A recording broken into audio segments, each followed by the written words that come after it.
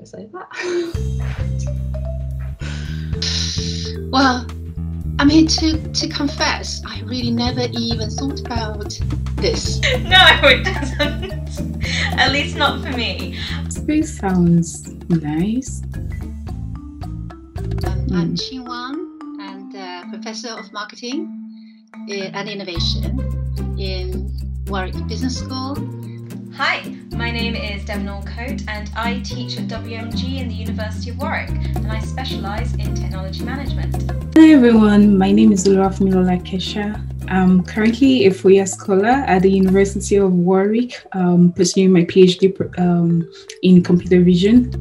Hello, my name is Oyinlola Oyebode. I'm an Associate Professor in Public Health at Warwick Medical School, and I mainly work on the behaviours that drive disease, so things like smoking and poor diet.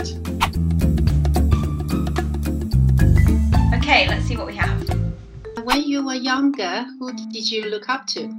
That's easy. That was my mother. She was a really good businesswoman for all of my young life. She went straight back into work and did a really great job at her place of business, which was in the automotive industry, which was very male dominated. So since I was little, I had a woman in power and in a really great position who was doing a really brilliant job in business to look up to. So definitely my mum. Well, this is a good question. I think when I look back in my childhood, what I remembered the most was the books. I was not particularly sociable, I think.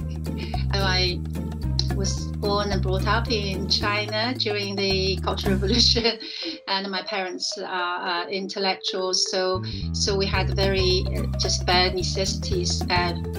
So I look up to some of the characters in my books. What's been your biggest achievement to date? Oh my biggest achievement to date?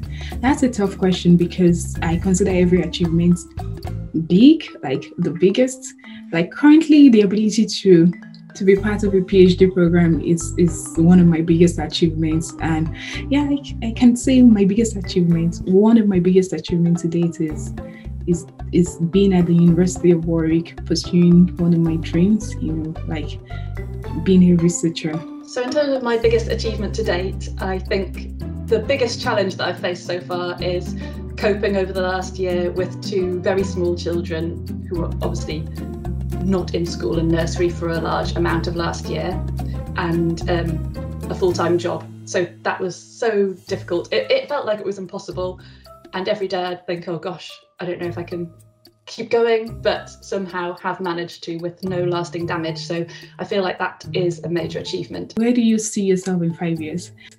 I see myself in 5 years being part of a company, working for a major company, a big company, let's say big tech company, where I am contributing to a solution that impacts lives or impacts millions or billions of lives.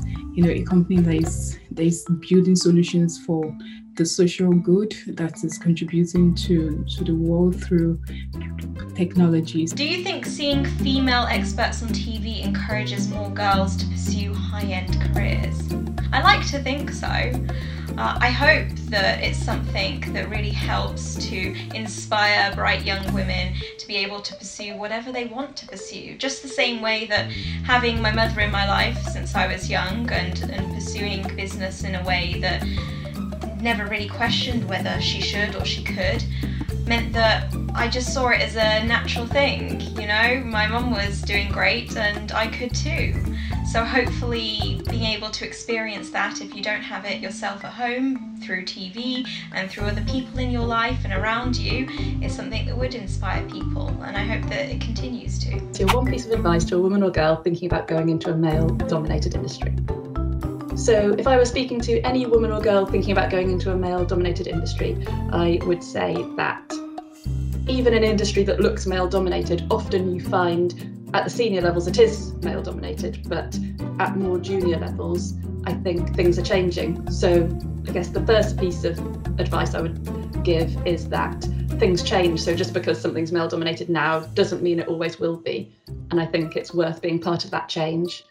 And the second piece of advice is just that even if it didn't change, even if it remains male dominated, I think it's nice to stand out, and actually, you know, you can be memorable if you're the only woman in the room, and it's never a bad thing to be memorable. So I would say go for it. What else do you think needs to be done to encourage women into high roles?